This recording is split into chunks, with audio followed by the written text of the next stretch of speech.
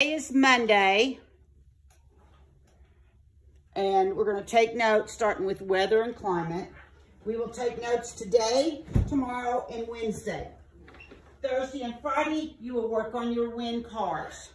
Thursday and Friday, you will work on your wind cars. Monday, a week from today, we will race the wind cars. You will not be allowed to take your wind cars home to work on them. So if you're not done by Friday on it, I can't help it, okay? You didn't stay on task because your wind cars, last year the second graders had 3 days to do their wind cars, and that was drawing it and putting them together. This year I'm giving y'all 4. So you get 1 more extra day, and they all got theirs done. So when you come in on Thursday, you need to stay on task and not be talking and all that, and get your wind car ready to go. And then on Monday, we'll test them, or we'll race them is what we do. We race them. Tuesday, we will review for the final. We will have a semester final. I will pull questions from all the tests that we've taken up to this point this semester, not for the whole year, just this semester.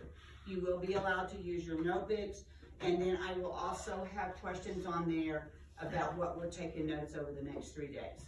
So there'll be questions about the weather on there. There'll be questions about climate and the air masses and weather fronts. Okay. Then we start testing on Wednesday. As far as I know, odd hours test on Wednesday, even hours will test on Thursday. And then Friday, we go back to regular schedule. So you'll be in here your normal hour on Friday. And I'm not for sure yet what we're going to do that day, because you'll turn your iPads in on Friday to your homeroom. Another thing I need to address is class dues. If you've not paid your class dues, you need to pay them. Apparently there is a controversy over the amount the money is and what the money is used for. And I know I've already told y'all this once, but I'm going to tell you again, so you can let your parents know if they ask. The $50 a year is set by administration. They started doing that about, my understanding, 3 or 4 years ago. Used to, the classes voted on how much they want their class dues to be each year.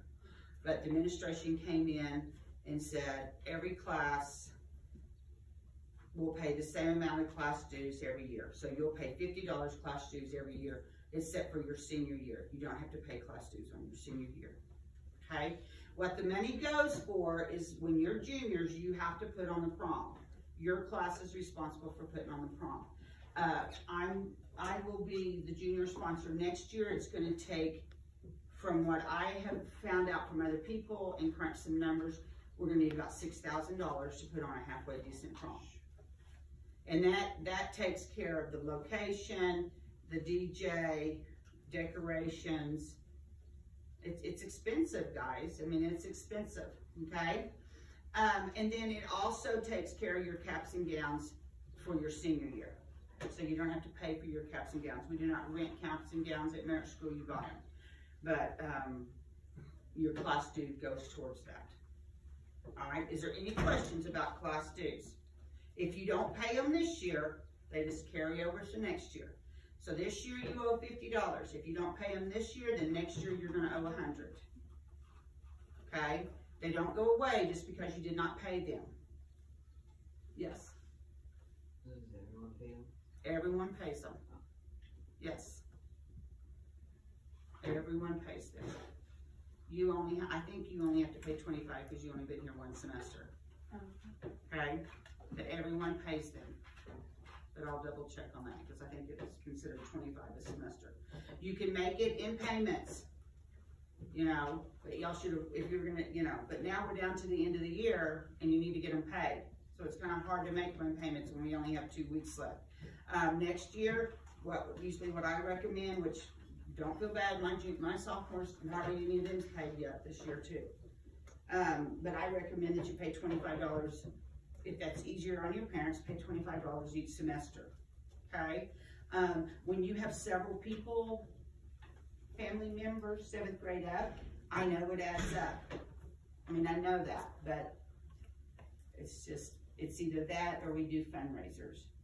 And we've gone away from doing a lot of the fundraisers, okay? So, any questions on that? The amount of money was set by administration. It goes towards prom and caps and gowns, okay? All right. Any questions about what we're doing the next 2 weeks? I pretty much have laid it out, right? You will have 2 hours to take your semester test, so you will be in here for 2 hours. You'll be in every class for 2 hours. So on odd days, first hour, you'll have 2 hours of whatever that class is, okay? And then third hour, which would be me, we'd have me from this time until lunch, just like we did at the end of the semester right before Christmas, if y'all remember that, okay? All right, weather and climate.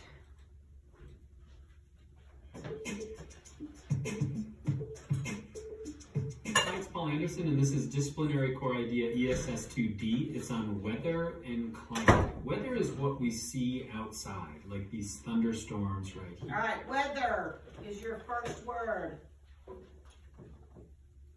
Weather is what we see outside. It's what's going on at that moment outside. Here. The climate? Okay? Weather is what we see outside. It is what is going on at that moment. So what is the weather like today? What is the weather today? Raise your hand. Bo, yours was up first, I think. Damp and cloudy. Damp and cloudy. Malachi, how would you describe the weather today? What's the word that we use when we talk about weather instead of moist? We call it what? Starts with the H. Do you remember humidity? Is the humidity high or low today? It's high. If there's a lot of moisture in the air, Malachi, then you have a high humidity. I can tell if there's a high humidity because of my natural curly hair. Anyone else that has natural curly hair knows what I'm talking about. The more humidity in the air, the tighter your curls get, right? The drier it is, the looser your curls get, okay?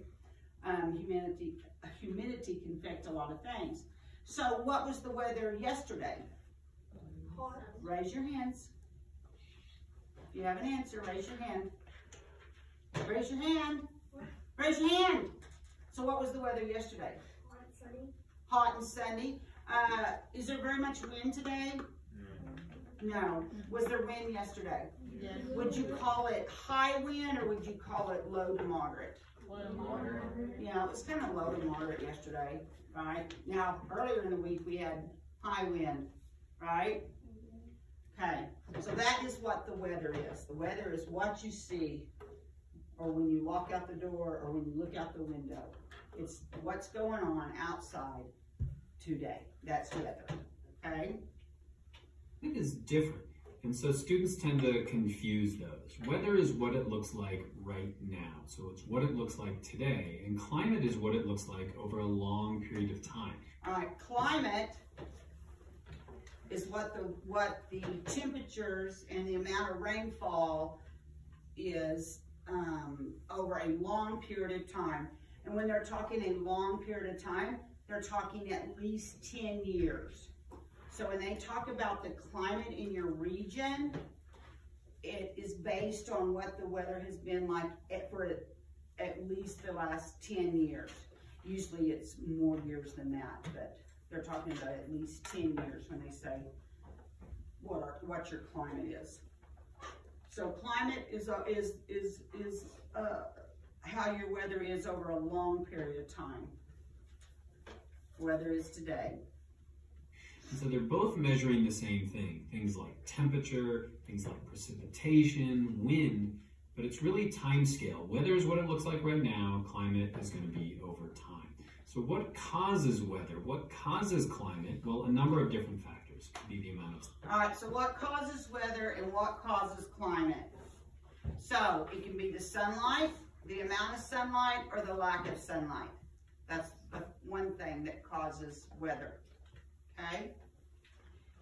It could be the oceans. What's going on in the oceans? The oceans have a lot to do with our weather. The currents have a lot to do with our weather. Okay? Everybody got ocean and sunlight down? Sunlight, oceans, atmosphere, ice, land Atmosphere, ice, landforms.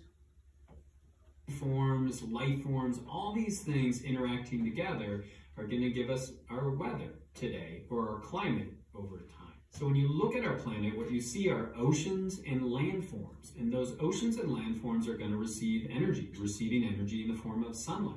And what they do with that energy is going to determine the weather. They're going to And what do we call that? When the water receives sunlight. Bo, what is that cycle called? Oh, the water cycle? Yes, the water cycle, which we learned about a few weeks ago, right? And we learned about how the wind blows the clouds to a different region and all that, right? So that is, the water cycle has a lot to do with our weather and our climate, okay? And that's what he's telling you here. take in that energy, they're going to release some of it, they're going to absorb some of it, they're going to redistribute that on our planet, and that's going to create the weather that we have. And so some of the major redistributions on our planet would be the currents, and so current is going to be flow within the water of... All right, so the currents has a lot to do with the redistribution of our weather.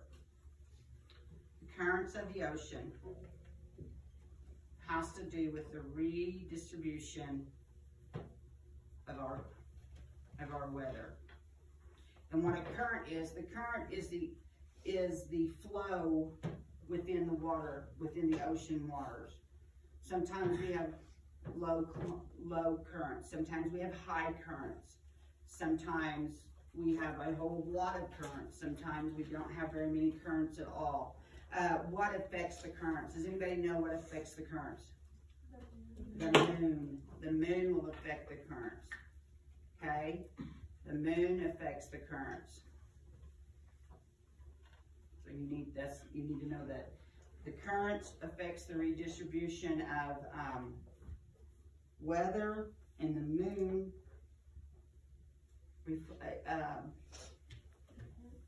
has to do with the currents. It controls the currents to a certain extent. All right, everybody got that down? Any questions? To be flow within the water of the ocean itself. It's caused by temperature and changes in salinity. What's salinity and changes in salinity? What do you think that is? Yes. Yes, the amount of salt. The amount of active salt within the oceans, and it does change due to different things. But so the currents are caused by temperature and the amount of salt, along with the moon. But if we're looking on the atmosphere itself, what's going to move our weather around are going to be the winds, and that's going to be caused. Okay, what winds? The winds move the weather. Okay, the winds move it. We talked a little bit about that during the water cycle, right? The reason I told y'all, remember kiddingly, I told you that's why we don't get very much rain here, because we have so much wind that just blows it on by us. But that's how we can get that the moisture from the oceans can eventually end up out here if the winds and stuff are right. So the winds move the weather. By unequal heating of the earth, and also the spinning. And what causes the wind is the unequal heating of the earth.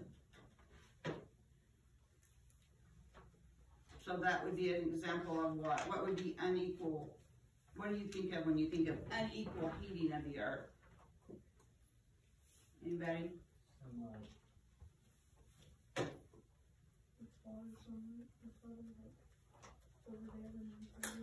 Right. And why is that?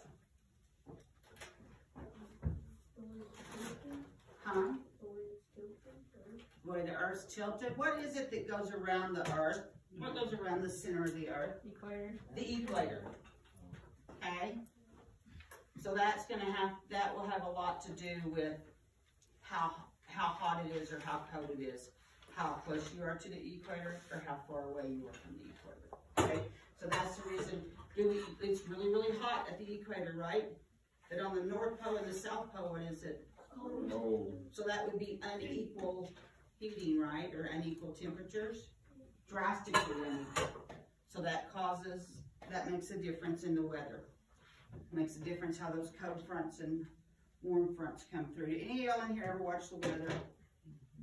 And you've heard the terms, there's a cold front coming in, or there's a warm front. What causes thunderstorms and stuff? The fronts coming together, right? The cold and the warm fronts coming together. Alright, so It's what's going to move the winds the temperature. have to do with the unequal heating And of the also the earth spinning. and the spinning of the earth. So how much wind we have has to do with that unequal heating of the earth and the earth spinning. Okay? That's where our winds come. That's what controls the winds. Into the earth is going to create winds that tend to travel in the same direction. So in Montana, we tend to get our weather from the west, and that's because of the spin of the earth. Another big thing that affects our climate is going to be the green. All right, so a big thing that affects our climate, in theory, is the greenhouse effect. And we all know what that is, yes? Greenhouse effect. The way that works, and it gets its name from a greenhouse. And so if you've ever been in a greenhouse, especially on a hot day, it's really hot there. Even if it's cold outside, it's warm on the inside. How does it do that? Well, it's receiving sunlight, so it's receiving energy from the sun. But what the greenhouse is doing is as that energy is converted into thermal energy or heat, it's going to keep it close to our planet. And so we're not losing that as light, but that heat is actually reflected back down to the earth, and it traps this heat near our planet. Now, eventually we're going to lose that heat, but it's going to stay there for a longer period of time. So we have what are called greenhouse gases, and those greenhouse gases in our atmosphere are going to slow that loss of heat. The big four are going to be methane, that's natural gas, carbon dioxide, water vapor, so that's water that's in a gaseous form, and then nitrogen oxide. And so all of these are going to act to hold that heat near our planet. And so changes in climate or changes in our weather over a long period of time are really going to be due to two things. Changes in that atmosphere and therefore... All right, so changes in the climate, which remember, climate is over a long period of time. The two main things that change the climate has to do with the greenhouse effect, in theory, and the Earth's reflectivity. So in other words, that means, so the sun comes down and we reflect it back off, and depending on what's going on in our atmosphere, how long it takes it to get back to outer space, okay? Reflectivity. So climate has a lot to do, or the two main things that determine the climate is the greenhouse effect in theory and the Earth's reflectivity. So everybody got that down? For changes in our greenhouse effect, and then the Earth's reflectivity. In other words, how much of that energy from the sun is just reflected back into space, and how much of it is going to be held here. And so if we have something really, really white, something really, really light, like a glacier, it's going to reflect a lot of that light. But if we have something really, really dark, like a parking lot, for example, it's going to hold more of that heat. How many's ever heard that black cars are hotter than white cars? And that's why. The black absorbs the heat. The white reflects it off. So the lighter, and it don't just have to do with white, it does with all paint. So the lighter your paint is on your car, it won't get as hot inside your car. The darker the paint is on your car, the hotter it's going to get inside it. Because of the dark absorbs heat and light reflects it. So that's kind of an example of the difference between reflecting and absorbing, and why the glaciers reflect it off and parking lot sucks it, holds it in. When we went to the Grand Canyon, we went over to the dam, the Hoover Dam, which isn't very far from the Grand Canyon, but anyway, and it was in the middle of summer and it was really hot. And this was when you could still go down and do the tour through the Grand Canyon. They have opened it back up where you can go down part of the way, but you couldn't go, but you can't go all the way down. Back in that time, you could go all the way down because it was before 9/11. And but standing there in line for our turn to go into it, it was so hot because we were standing on asphalt and concrete. So it was like the sun was hitting you from here, and then you had heat coming up off of that concrete and asphalt because it was absorbing that heat that was coming down. And it was cooler. Even if you couldn't find a shade tree, if you could just find grass to stand on, there was a big difference in the temperature. You know, you could go stand on the grass and go, you know, this feels so much better. Kind of like when you're outside and it's really, really hot and you get underneath the shade tree, you're like, whew, it's so much better, right? Yeah. And so what we can get is climatic changes, and those climatic changes can occur over a very short time scale, over a long time scale. So what's an example of a... So climatic changes can change either over a short amount of time or a long amount of time, okay? And an example of a short climatic change would be a volcano erupting. Short time scale, a big volcanic eruption can throw so much sediment into the atmosphere that it is going to reflect more of that light, not as much of a... All right, so what is the sediment that he's talking about that a volcano throws into our atmosphere? Rock. Matthew? Ash. Ash. Guys, remember to raise your hand. Ash, okay? It does produce lava, but the lava doesn't go up into the atmosphere and just hang out and float up there, okay? It goes down, right? It comes out and then it goes back down. Rocks will sometimes fly out, but they don't stay there. They come back down. So that's not going to affect the sunlight, okay? But the ash does. So, like, the day that the pasture over here across the highway caught on fire, and there was tons and tons of smoke. I mean, it was cleared out by the evening, but at first there was a lot of smoke, So on a volcano, it creates that smoke, and it creates ash.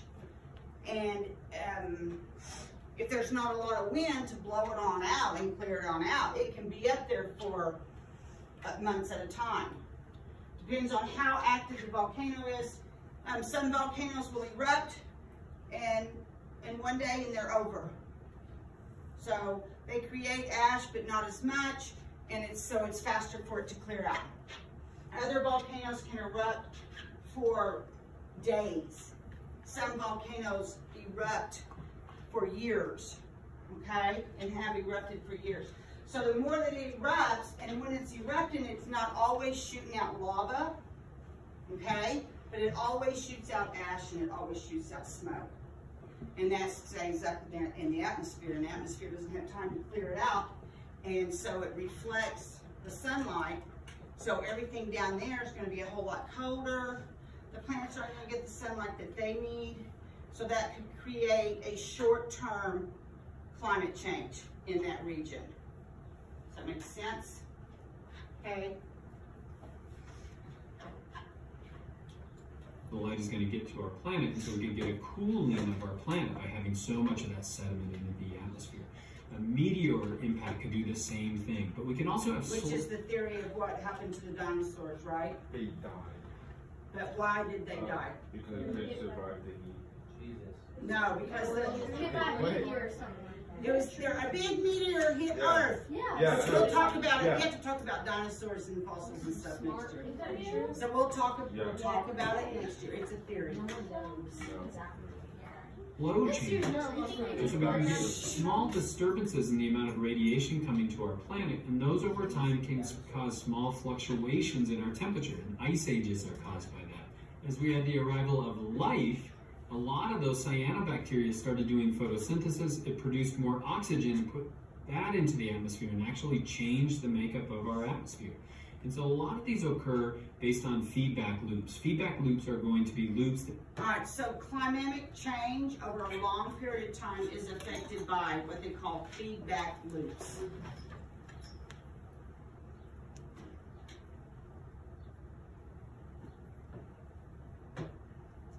that either keep it stable or push it more away from stability. So a quick example of that is as we heat our planet, we're actually melting a lot of the permafrost. And as we do that, that releases methane into the atmosphere, which is a greenhouse gas, which is going to cause it to melt faster, releasing more methane into the atmosphere. And so humans can have an impact on this as well. And so we're creating more carbon dioxide in the atmosphere. We're doing that through the burning of fossil fuels. And this is just going to be looking at carbon dioxide levels over the last 40 years. And what that's going to do is increase our temperature. Whereas we melt more of that Arctic ice cap, what's going to happen to the reflectivity of our Earth is going to change, and that's going to cause an increase in temperature as well. So how do you talk about all these in school? Well, you want to start by delineating between weather and climate. Okay, so everybody feel comfortable with the difference between weather and climate? Yes? So now we're going to talk about air masses and weather fronts.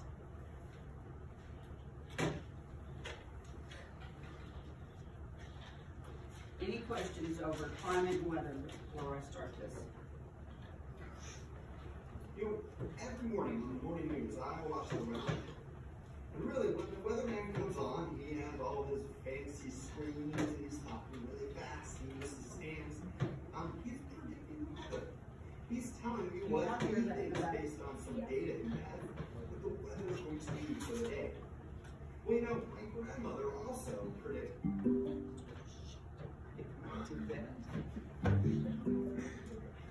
Jeff Giannoli or some of the other weathermen that I know have. Instead, what she has is her knees. She has an arthritis in her knee, and during when it starts to be a storm, her knee hurts. And so she well. So how many of you have a grandma or grandpa that predicts the weather due to her arthritis? If her arthritis is hurting really bad, it's gonna rain. It's gonna rain. Or there's a cold front. In the wintertime, there's a cold front coming in, right? And even though that is pretty reliable, sometimes more reliable than the weatherman, because it does. It has to do with the amount of pressure, air pressure, is what makes her arthritis or his arthritis hurt more than other times. Another thing you can use to predict the weather with is animals.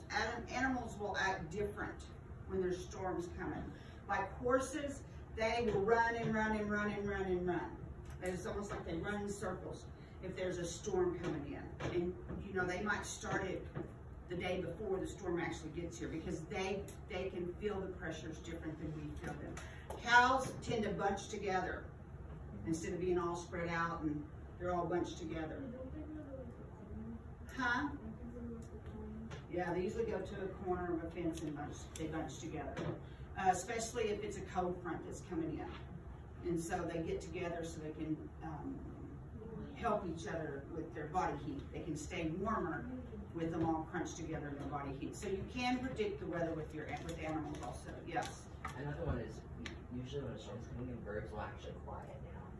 Yeah, birds will get really quiet. It's called the calm before the storm. Have y'all ever heard that saying? The calm before the storm. A lot of times before a tornado will hit, it will get really, really quiet and the wind will get to where it's not blowing at all. And they call that the quiet before the storm. And the reason that is because that tornado that's coming in is sucking all that air into it and it has it contained within it. So they call that, and then you hear something that sounds like a freight train. If you ever hear something that sounds like the freight train, that means the tornado is awful close to you. You better get in cover if you aren't already. Like immediately. Okay? Will tell us, hey, there's going to be a storm based upon how her arthritis feels. But really, what her arthritis is feeling is air pressure and changes in air masses. And in this video, we're going to look at air masses, and in particular, air fronts, weather fronts, that are able to predict what weather are going to be like. And after this video, you should be able to predict basic weather patterns for your area based on understanding of air masses and of our other weather stuff. And that's where that one lesson comes in from. Other weather patterns. Alright. So, in this video, we're going to be doing three things. We're going to define and categorize what air masses are. What exactly is this thing called an air mass? we're going to describe the 4 major types of fronts and what is a front. And then lastly, we're going to predict the type of weather based upon what type of front we're going to see. So we're going to use our knowledge of air pressure, temperature, humidity, the big 3, and we're going to use it to predict the type of weather that we're going to see based on a front. Okay, the big 3 things that determine your weather or predicting your weather has to do with humidity. Use our knowledge of air pressure, temperature, humidity, the big 3, and we're going to use... All right, did y'all see that? I'll back it up just a bit. All right, so the big 3 that predicts our weather, or that we use, that the weathermen use to predict the weather, has to do with air pressure, temperatures, and the humidity in the air, okay? That's the, now there's other things they use too, but that's the 3 big things they use to predict the weather. And remember, weather is a prediction. They are predicting, it's what they call an educated prediction. A lot of people think the weather, especially young kids, will say, Miss Tina, that weatherman lied. They said we was going to get a whole bunch of snow last night and we didn't get hardly any. Well, it's not that he lied. That was what his prediction was based on the knowledge that he had. Okay, so always know that a weather forecast is just a prediction based on the knowledge that the weatherman has. And those are the 3 of the things they use to predict, big 3, to help them predict the weather. Use it to predict the type of weather that we're going to see based on a front. So let's quickly go back and review what we've learned about weather so far. We quickly saw that air temperature is one of our big 3 when it comes to weather. That is air temperature, air All right, so you got air temperature, air pressure. pressure, and relative or humidity, the amount of water in the air. And air temperature is largely driven by where you are on the earth. All right, your air temperature has to do with where you are, right? The equator, the sunlight hits you much more directly, and so that you get warmer air. And up at the poles, the sunlight hits at an angle, and you get colder air. So you need to know that the closer you are to the equator is this little line. It goes around the map. It goes around the center of the earth. Okay, that's the equator. The closer you are to it, the hotter the temperatures you are. The further you get away from it, the temperatures get colder and colder. So the North Pole and the South Pole are the 2 coldest places on Earth over a long period of time, climate-wise. And the equator is the hottest. And then you've heard of the, have you ever heard of the, oh my gosh. I can't think, I just talked about it last hour. What is that called? The thing that sucks the ships and stuff down. The Bermuda Triangle. Have y'all heard of the Bermuda Triangle? That has to do with weather, is their theory. I mean, it has, huh? What'd you say? It's what? Fake? You did see that.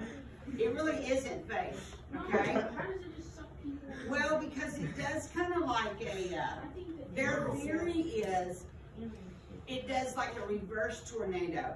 So instead of it being the clouds and the tornado comes down out of the clouds, it goes down and creates a funnel and it pulls you down underneath. Where did it go to? And, but it, huh? I mean, they try and they don't come Well, back. the thing is, they can't predict when it's going to happen.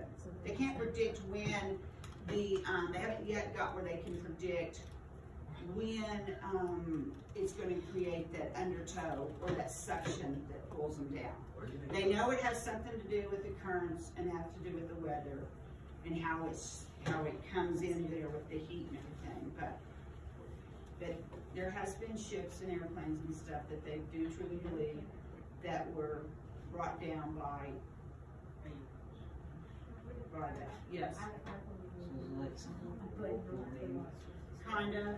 Yeah, it's kind of like I said, it just, instead of it's, okay, so when a tornado's spinning, it picks up all that stuff, you know, it gathers it all up and then takes it somewhere and drops it else, right? And you've seen the tornadoes on TV and they're spinning around and you see a house or you see, you know, and that really does happen. That really does happen. So this would be the opposite. It would do the tornado, like the big part of the tornado is going to be at the top, and then it just narrows down into like a funnel, you know, like a funnel would, and or like a drain, and it just as it goes down, it pulls everything down with it. Yes. Yeah, Huh? can they just like go scuba diving down there and find No, shit? because if they try, they don't come back. Where you go when we go to scuba, whatever. Okay, so my question is this: do you want to learn how to scuba dive and be the one that scuba dives down to see where everything's going? No. See dead people? There's a go. I say go for it. Yeah. You make like $1 billion. Yeah. When I'm rich, Miss Tina, I'm gonna do it for you. Alright, we gotta get back on the weather now. Sorry. Well, I don't think there's anything. Yeah. Well, There's giant squids. but it pulls you down to the bottom of the ocean, right? And there is, they do believe there is giant squids and fish and stuff that live at the bottom of the ocean. The megalodon. So that might be what they're considering the monsters. When I think of a monster, I think of jelly. you think of But usually when people think of monsters, it's unrealistic. Yeah. But no, it's small. Like a giant Alright, we gotta continue. We have 3 days to get through this. The Kraken. Yeah. I don't know. Hush! The difference in temperature creates convection. Alright, so the difference in temperature creates convection. Where have we heard the word convection? There's 3 types of heat. What were they?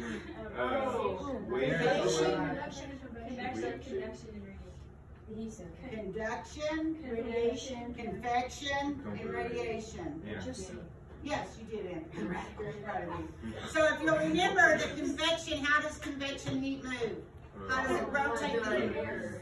Right. So down here, if you put a pot of water, it warms up the particles down here, and as they get hot, they become less dense, so they float to the top, and as they float to the top, it pushes the cold water around, and then it keeps doing that until it reaches its boiling point, right? Or you turn the fire off out from underneath it. Okay, so that's convection. So the temperature creates a convection, and we know that a convection creates a circle in things moving, right? Okay, so your temperature creates the convection. And our planet. And that's Convections are what creates winds and planet experience on So the temperature creating a convection is what creates our winds. Okay, so you need to have that in there. You can put temperature equals convection equals winds. You don't have to write the whole thing out. You need to know that the temperature creates a convection and the convection creates the winds. So the more convection going on means the stronger winds we're going to have, right? We must have whole low convection. Has everybody got that? We should have a convection for windy day. The cold areas, the air is moving down, we have higher pressure. All right, cold air. As cold air moves down, you have a higher pressure. Okay? Cold air moving down creates a high pressure or a high. You've heard the weathermen say, oh, we got a high over here, we got a low over here, and they're going to come together. And what happens when they come together? In the summertime. In the wintertime, what happens when they come together? Snowstorm. We usually have a snowstorm or an ice storm. Oh, yeah. All right, so it's this, so the